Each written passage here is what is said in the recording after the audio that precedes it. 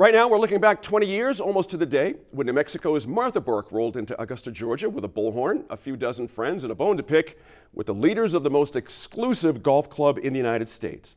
Now, Martha Burk knew the male CEOs who were members of the Augusta National didn't pay women equally for the same work as men, so she fired up a protest to raise awareness, and she did it all for the world to see during Augusta's world-renowned event, the Masters Tournament. Now, this year's Masters is now halfway in the books.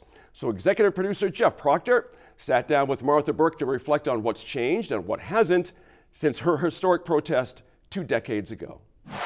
Martha, it's really good to see you again, and thanks a ton for coming down to talk to me today. My pleasure. Okay.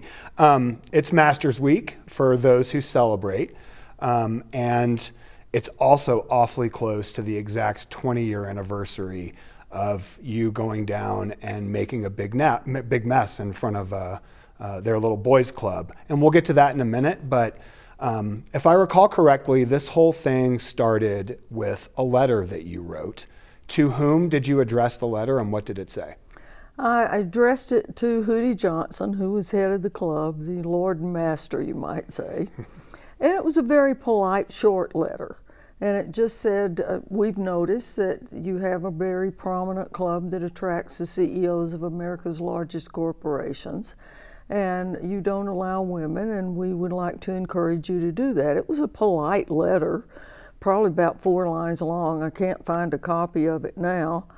I didn't expect really to get an answer, or I thought if I did, they'd say, oh, sure, stay tuned, we're working on it, something like that. I never expected it to explode as it did.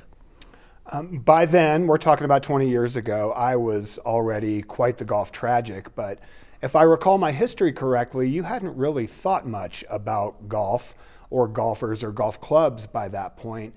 What was going on for you career-wise at that point, and how did Augusta National get on your radar? Oh, well, I was head of the National Council of Women's Organizations, which had membership ranging from Planned Parenthood to Church Women United, Black Women United for Action, American Nurses. We had about 50 groups representing collectively 10 million women. And our job was to advocate for women's equality. And we did stuff like go to the Hill all the time or harass the President of the United States occasionally to get on certain bills like pay equity, child care, the things that women need in order to achieve equality. And this was just such a minor little thing. I read somewhere in a magazine or a paper, you know, this club, and it's a prominent club and they don't allow women. So I asked my board, and we were packing up to leave. The meeting was over. And I said, oh, I heard about this golf club, blah, blah, why don't we write them a letter? And they said, sure, write a letter. No vote, nothing. It just wasn't a big deal. Mm-hmm. I didn't think. So you weren't expecting much of a reaction at all? Not at all. What happened instead, Martha?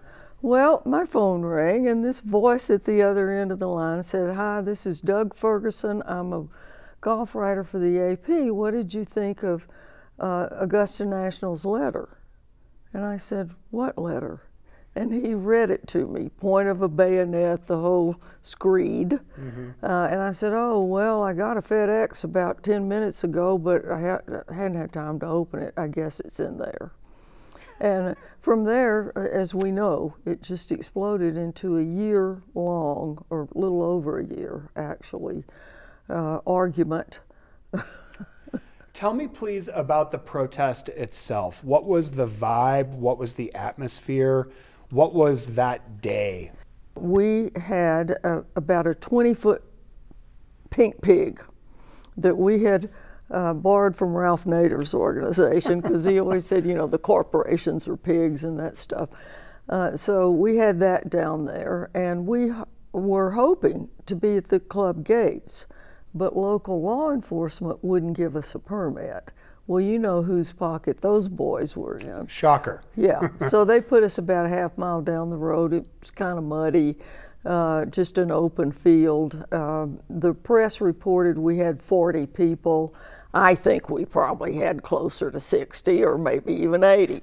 But we didn't have as many people as we would have had at the gates. We didn't have any violence, even though, as I said in the piece, I did have bodyguards and I did have a bulletproof vest. I had gotten a lot of death threats.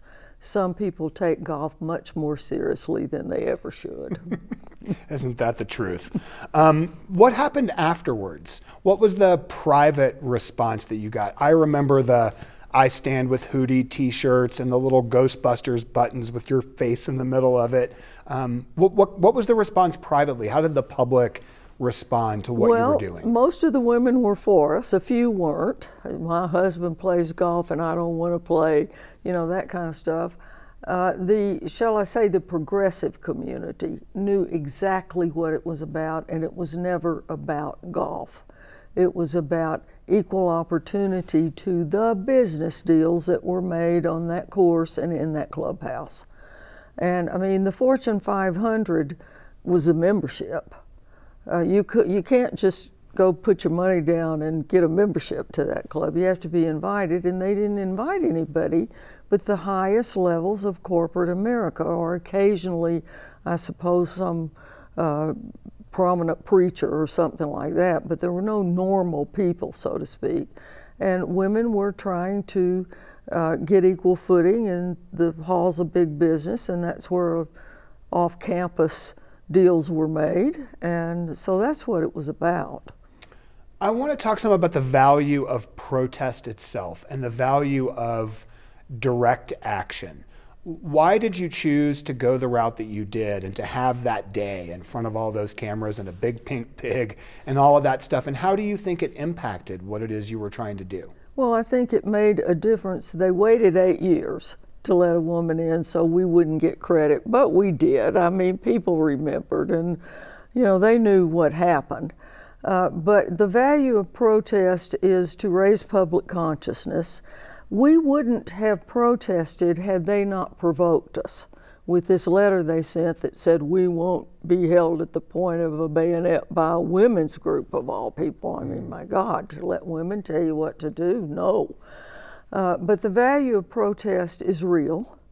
We would not have the civil rights movement if we civil rights laws if we didn't have protests. We wouldn't have what's now very controversial, but the LGBTQ community is under siege, but protest will turn the tide eventually. You have to get out there, because asking politely to bigots is never going to make social change. I want to flash us forward to today. Given the current political climate in this country now, should protest and direct action like that still be on the activists' menu? Yes and no. I think it should be, because I think, again, it's vital to democracy. What has changed is the gun culture. And as I said, I had a bulletproof vest way back then, but we didn't have AK-47s on every street corner. And we do now, and so people who protest on either side are under a much larger threat than what we would call a peaceful protest. You know, my grandchild asked me fairly recently what I was doing back in the day. He said the 60s, 70s. I said I was protesting the Vietnam War. And we did it, and it was peaceful protest. You know, you never would have carried a gun in the street and threatened to kill people. You wanted to change their minds. You didn't want to eliminate them. And that's what's changed, I think. And speaking of change, a lot has changed at Augusta National in the 20 years since you've done this. They have admitted a few women members. Mm-hmm. We're not exactly sure, because of their secrecy policies, as to how many. They now stage a big women's amateur golf tournament there. And there has been some progress. I was listening to a Masters preview podcast this morning, and dare I say, they used the word progressive to describe Augusta, in the golf space at least, which of course is an incredibly low bar. Incredibly low. I want to ask, beyond that, given that this was never about golf for you, what has changed and what has not in pay equity and the other women's struggles that you've dedicated so much of your life to? Well, this is what's kind of pathetic, Jeff. Let's take pay equity, since you mentioned it. Back then, the gap between women and men's pay was something around 78 cents on the dollar. Women made 78 cents too, and the white man's dollar was the standard. Now it's 82 cents. That's 4 cents in 20 years. So maybe in the next century, at the rate we're going, we need better laws. We need a lot of things to give women an equal playing field. Let's take COVID, for example, just a little digression here. Who lost their jobs during COVID? Women. Why? Because they made less than men in a two-parent family, and the lower earner needed to quit to stay home with kids because we don't have child care in this country, unlike all of Europe and most of the civilized world. So we're making progress, but it is much too slow.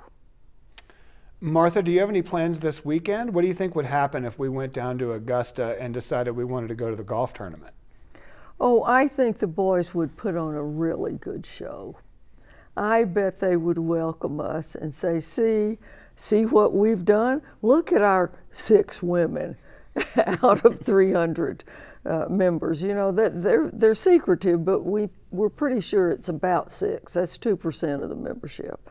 But I think they would have a different tone, a great patina, you know, and behind that tissue paper equality, they're still doing the same thing. Well, maybe next year we'll do that. Thank you so much for coming down and talking to me today. You're most welcome. My pleasure.